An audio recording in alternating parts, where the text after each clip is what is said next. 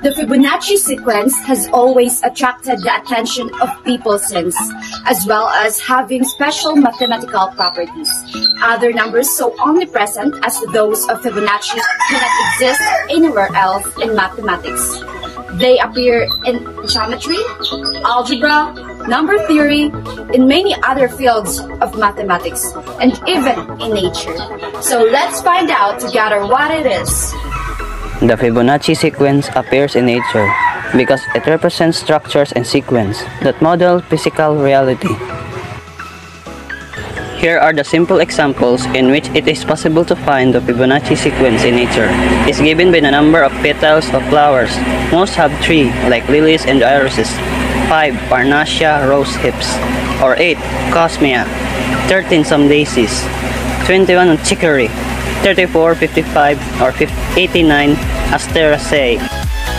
In animals, the Fibonacci sequence is observed in snails and in the chambered shell of Nautilus, which is a logarithmic spiral, or in a starfish with its 5 arms. A human being has 5 digits on each hand, 8 fingers total, and 1 thumb on each hand, all numbers that appear in the Fibonacci sequence. Concentric circles in nature refer circles that have same center but have different radii. The region between 2 concentric circles of different radii is called an annulus. This means the circles are all different sizes, one inside the other. A common example is in the ripple of a pond when something hits the surface of the water. But we also see concentric circles in the layer of an onion and the rings of trees that forms as it grows and ages in spiderweb. Hexagon. A regular hexagon has 6 sides of equal length, and this shape is seen again and again in the world around us. The most common example of nature using hexagon is a beehive. And do you know bees build their hives using tessellation of hexagon, and even snowflakes is also in the shape of a hexagon. Even a basalt columns in the insect's eyes also a hexagon. Pattern seen in our nature is surrounded with mystery of mathematics. These raft of bubbles form hexagon-like shapes when the bubbles are blown together and start adjoining to each other. Although some bubbles may have 5 or 7 sides, most have 6 sides. It is regularly seen on the surface of soapy water. There are still many beautiful species that reflects hexagon designs, but one of it is the turtle. Their shell not only provides protection, but also contains hexagonal shapes. If you look closely, you can see that the entire shell is formed from individual subunits. A closer look further reveals that these cells have a shape resembling a hexagon. Dare to be amazed of the North Pole of Saturn. If you were to observe, you would see a cloud formation over the planet. And yes, the shape of it is a hexagon. Lastly, the Giant's Causeway is famous for its awe-inspiring hexagonal stone plinths, built only by Mother Nature. The outer space was introduced in the early 1980s as a tool for studying the group out of outer automorphism of finitely generated free group.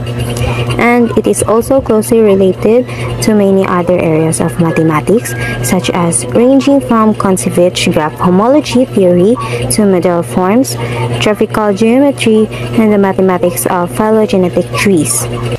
It is a contractible space on which out acts with finite stabilizers, and it is analogous to symmetric space with the action of non-uniform lattice, or to the Teichmuller space of a surface with the action of surface mapping class group. And because outer space is not manifold, but some caution is needed when attempting to navigate. A metric theory of outer space based on a natural non-symmetric metric has begun to emerge in recent years. The resulting geometric point of view yields new information about out, as well as an elegant new proof and a better understanding of elder result, and it strengthens the analogy between outer space and classical theories of symmetric spaces and tertiary space. Example: astronauts use math in order to make precise mathematical calculations, from how the spacecraft leaves Earth's atmosphere to how the astronauts pilot the craft.